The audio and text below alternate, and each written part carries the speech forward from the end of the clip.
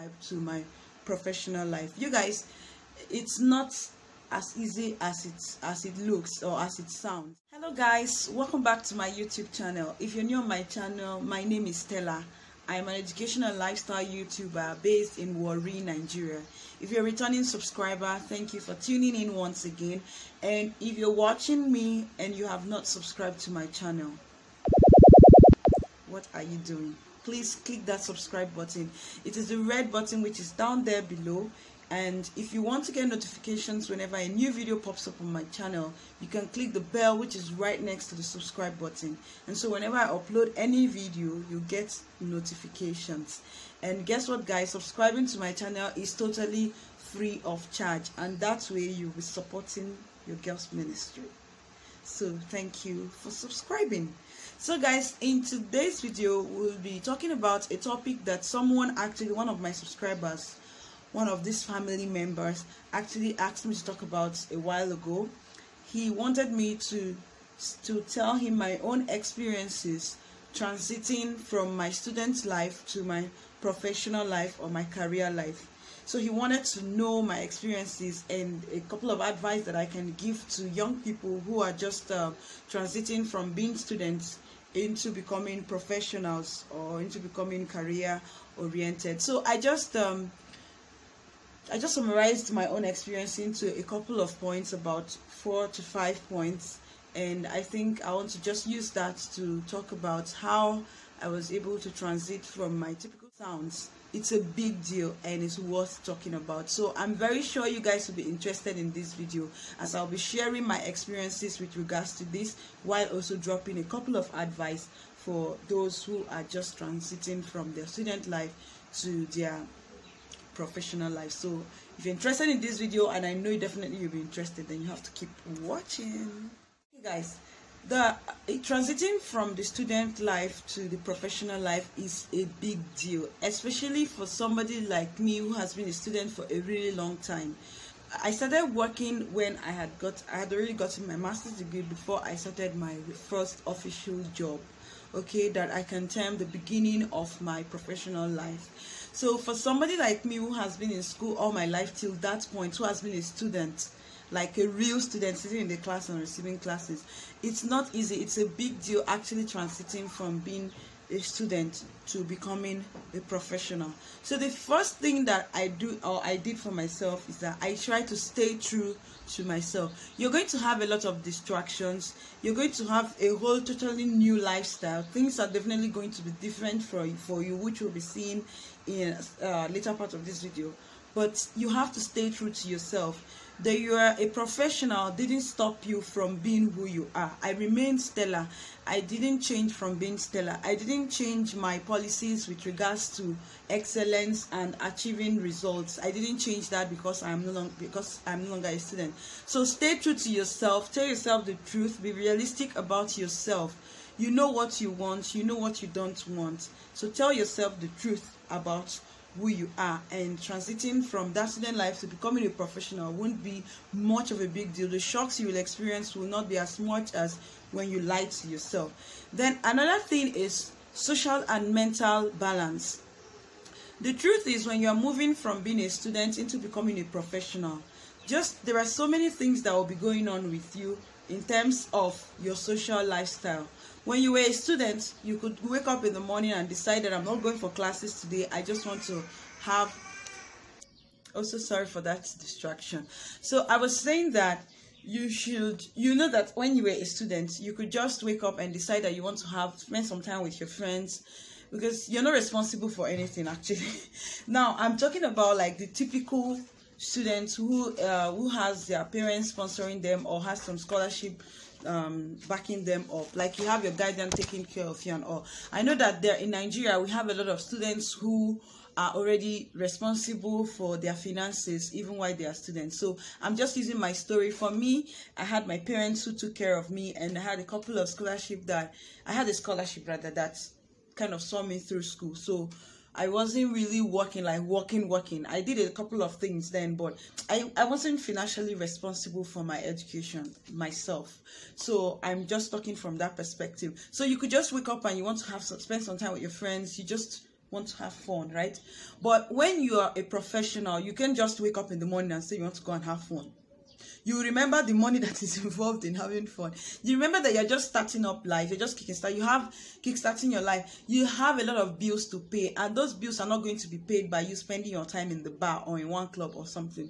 So I'm not saying you won't have fun, but the free lifestyle per se will no longer be there. So like you being conscious of the fact that that social lifestyle you used to have when you were a student may no longer be as much as you used to have it. It's very important. If you're aware of that, then you're ready for the shocker. You're ready for it when it comes. Now, the thing about professional lifestyle is that when you're starting, these are the challenges that you might face with your social lifestyle. Like you might even begin to avoid your friends, some of the friends you used to have in school, because you want to stay focused. You want to focus on what you're doing. Okay, so this is one of the challenges, but if you're aware that these challenges will come, it won't be much of a big deal coping with it. So it's also going to affect your mental balance, because a lot of friends will begin to feel that you're no longer giving them the time and the attention that you used to. But when you are aware that these things will happen, you won't be mentally derailed because you're already prepared for it. Now, another thing is that when you live in your professional life, become more financially responsible. When you were a student, for a typical student, your dad sends you money, or one of your guardians sends you money, or whatever it is, you get money from somewhere. When you need anything, you call one uncle or one auntie and all of that. But the moment you become a professional, you begin to your own career, you start earning money for yourself, so you become more financially responsible. You know that you have to pay bills, especially if you've moved out of your parents' home to go and live on your own. You have to pay a lot of bills. You have to pay for your light, you have to pay for water, you have to pay so many bills, right? So you're no longer going to be spending excessively and unnecessarily. You're only going to be spending on what is most important. So you need to be aware that you are going to be more financially engaged. So by virtue of that, you need to be responsible. You need to tell yourself that you need to be responsible with the way you're spending. So your spending habits definitely changes. Another point is self-development. Now, for you to be able to live a successful career life or to kickstart a successful professional life, for me, I had to develop on myself. Now, you were a student. There are a lot of things there are a lot of reasoning, there are a lot of ways you do your things that do not suit the professional lifestyle. For me, I'm a lecturer, so I had to develop myself to suit that profession, which is teaching or lecturing, as the case may, or as you want it to be, as you call it, whatever you call it, teaching or lecturing. I'm always mixing those two, but for me, I feel that they are the same, right? So I had to develop myself to come to the standard of a university lecturer. And developing myself to that standard is not necessarily about how I dress or anything, but how I communicate.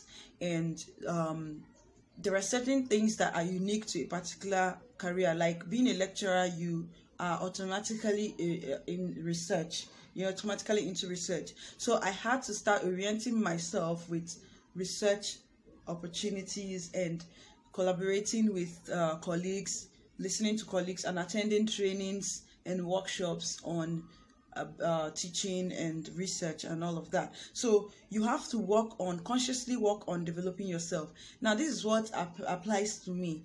Your own profession, you can check your profession and see, or the profession you're going into, and see what you need to do to actually live up to the expectations of that particular career that you're going into. Try to put yourself on the track. Don't be in a career and then you are not on track with other people. You are on another lane. People are on. Try to be on track. Try to check out what's going on, what's up in that field, and try to key in. You can't just get there all of a sudden. It's a gradual process. So keying in, seeing what your seniors have done, your senior colleagues may have done, and trying to develop yourself to be on that same track. So that's what I mean by self-development, and that has been working for me in my own career. Then finally, the thing is, as you start your job, so many things, like I've been saying, are going to change. How you wake up in the morning, the routine. As a student, you are guided by your timetable or something, but as a professional, Now you're supposed to go to work at 8 o'clock every day, for example. You have to discipline yourself to be able to wake up that early. You have to discipline yourself to be able to stay at work from morning to whenever it is you're supposed to get out of work, your tea breaks and all whatnot in between. Like, there's a whole lot of discipline that comes with starting up your career. So you need to discipline yourself.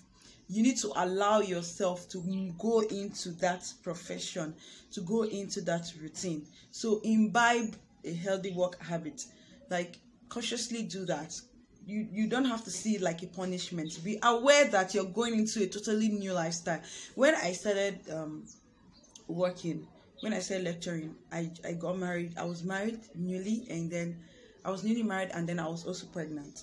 So I was just a couple of months and also a couple of months pregnant. So like, everything was happening to me, and at the same time I had to imbibe those healthy work habits. It wasn't easy for me, but then I realized that with the help of my husband, I could actually pull through. So I would always want him to kind of assist me with, because he's more experienced than I am when it comes to working. So he had his ways of trying to wake me in the morning, like trying to tell me how to go about this whole thing. And with time, I started enjoying it. I know when to wake up, when to fix breakfast, fix lunch, and all of that, put the house in order, and so many other things. I'm not saying that I'm 100% organized yet. I'm not. I'm still trying. I'm still struggling. But I'm just trying to say that these are some of the things that you can do so that you don't struggle so much, so you don't suffer. So a lot of things are going to come as a shock, but if you put all these things in mind, there is a whole lot more. But I feel like these are the most important things. If you put all these things in mind, the shock will not be as much as if you claim to be ignorant of the effects that transiting from student to work life is going to have on you. So to be forewarned is to be forearmed. If you're a student, you just graduated, and maybe you just finished your NYSC, you're about getting a job or something, even as you're seeking for job opportunities, make sure that you know that transiting from your student life to work life, it's going to come in as a shock for you, and just accept it now before it even comes. By so doing, you'll be able to move smoothly. And even when the challenges come, you can overcome them. Just like me, I still have a whole lot of challenges going on, trying to understand that I'm now a professional. So that word professional means you are good at it. So you're not a professional. So I need to be conscious of all these things. Like, when they come, I know that these things are likely to come, and this is how I should tackle them. So I hope that this video is actually helpful. If you found value, please drop value in the comment. Tell me that you found value in this, and please share my video so that others others can also watch, and they'll be aware of what we do on this channel. Please give my video a thumbs up by clicking the like button. Please drop me your lovely comments. Tell me your own experiences transiting from student life to work life. How has it been going for you? Tell us your own, give us your own bit of advice. We are reading your comments. And please, if you haven't subscribed to my channel, click the subscribe button. I'll see you guys in my next video. Bye bye bye bye bye bye bye bye bye bye.